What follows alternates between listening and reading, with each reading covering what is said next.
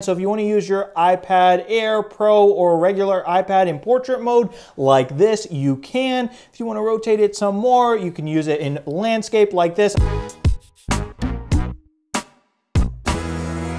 Hey Warenoticers, Shane here, and welcome to another video on the Warenotice Technology YouTube channel. If you're new here, definitely take a moment to consider subscribing so you don't miss out on all my other awesome tech videos about things like smartphones, smartwatches, cases, tech accessories, computers, tablets, and really just so much more.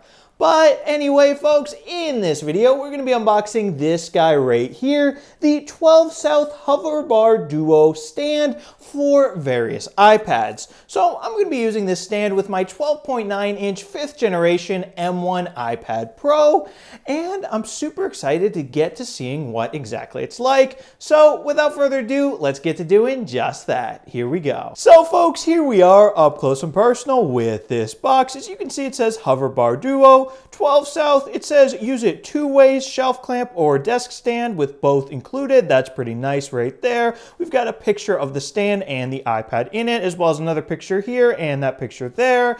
And over here it says HoverBar Duo and another picture right here. And then lastly, over here on the back, we got a bunch of different pictures of this stand in use. And it says it is for the iPad, iPad Air, and the iPad Pro. So without further ado, let's just open up this box. We can just slide the outside of the box off it right here, and then we can go ahead and open this part right here, and we can flip it around actually and see HoverBar Duo right there. We can pull this piece out, we can pull this piece out as well, and then here are the actual stand materials. So right here we've got the actual grip that the iPad goes in. Wow, that's fun to play with right there. Right here we've got the stand itself, and you know what, let's pull this whole piece out. We can then grab this piece right here, put this down, and last but not least, we can pull the actual stand itself, and man, that has some weight to it right here. We can pull that out and put this piece away, and then voila, here are the different stand pieces right here. So let's pull the plastic off of this one, and oh yeah, that was pretty satisfying right there. Now, right here, this piece is actually going to be the clamp if you'd like to clamp this onto a surface like a desk,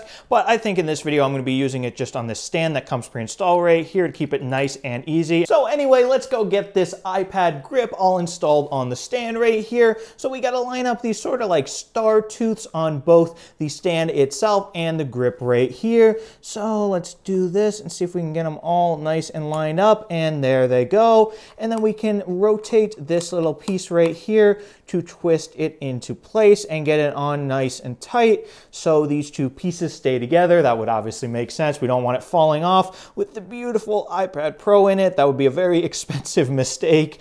Okay, and let's see, it feels like it is installed right here, and we can tighten this a bit as well. And let's get my iPad Pro in the stand. Now I have my 12.9-inch M1 iPad Pro right here, and first things first, I usually have my Apple Pencil attached to it, and I'm sure you're wondering, well, if you're gonna put this little grip part of the stand on your iPad, you can't fit the Apple Pencil in, and you are correct. So there's actually a nice little slot right here to put your Apple Pencil while the iPad is in the stand. So now we have that over to the side, and let's try to fit my iPad in this right here. And we got to be super duper careful because I do not want to damage this very expensive and very big screen on the iPad. And wow, just like that, it is in the stand. So that was actually pretty easy. So here, let me try to grab this stand right here, and oh man, this is making me a bit nervous, but here it is in the 12 South HoverBar Duo stand, and wow, look at that. Now this would be really good for like watching YouTube videos on the iPad, or even like maybe putting a mouse and a keyboard here and using this as like almost like a mini desktop computer, except not a computer, an iPad.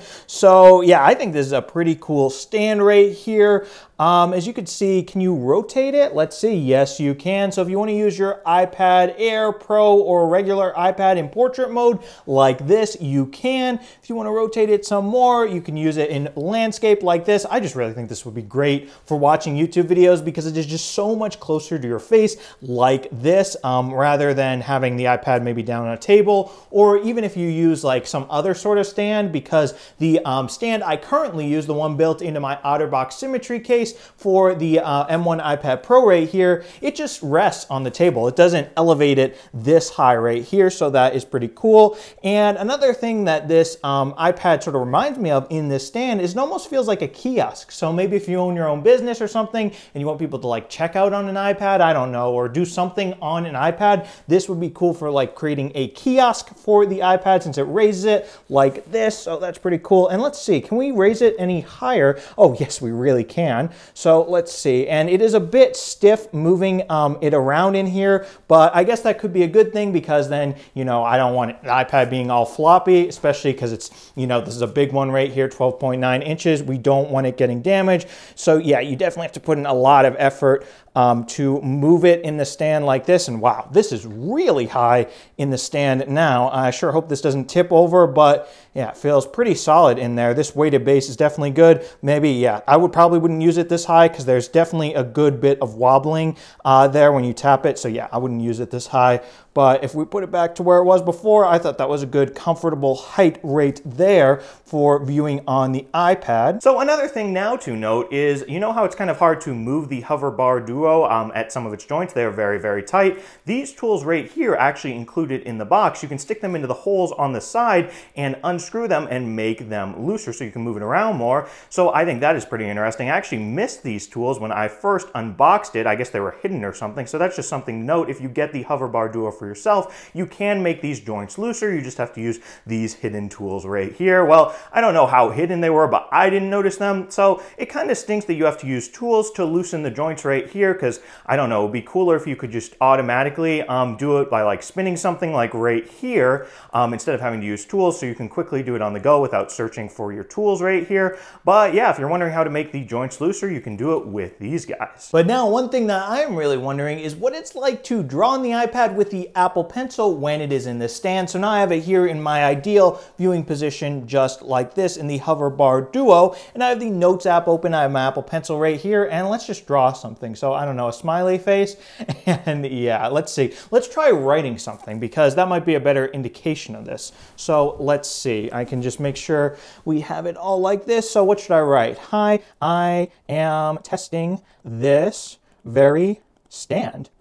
Oh yeah. So as you saw there, I was kind of holding onto the iPad, but let's try doing that without holding onto it. So hello. Oh wow, you actually can. This is me writing. Okay. Yeah, so as you can see, there's definitely quite a bit of wobble when you're trying to write on it, especially when you're not holding it right there, but it is still usable. Like, you don't even have to hold it. So that is pretty cool. So I guess if you like writing up in the air like this, it almost feels more like a whiteboard now. You can do that. Now, next, let's go ahead and watch one of my very own YouTube videos on the iPad when it is in the HoverBar Duo right here. So here we go. In this video, we're going to be unboxing this guy right here, none other than the purple iPhone 12. And wow, I will say, not only does this video look great on the M1 12.9-inch iPad Pro's beautiful screen right here, but it looks even better at this angle right here. Like, if I was holding my iPad, I'd probably hold it similar to this, right? Closer to my face instead of resting on a table. So I think this is a really, really great how the stand can get it so much closer to your face, and I think this is a much more positive viewing experience than having it standing up, the iPad on its own, just resting on the table. Having it elevated in the air like this,